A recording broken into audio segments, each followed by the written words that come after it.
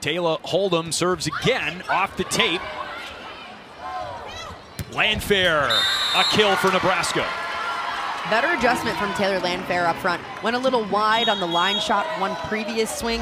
This time just goes right inside the blockers, taking the seam that's given. A really good finish from Landfair. Landfair leading the Huskers with 6 kills.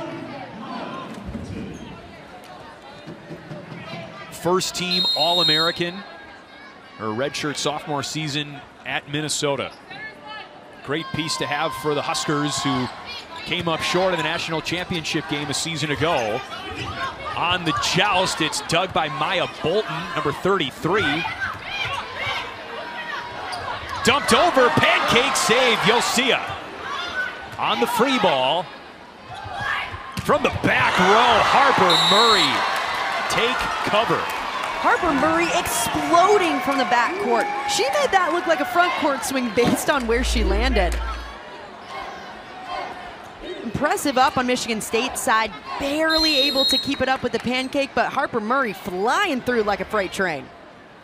Youch. Big Ten Freshman of the Year last year. Big block, Landfair and Becca Alec.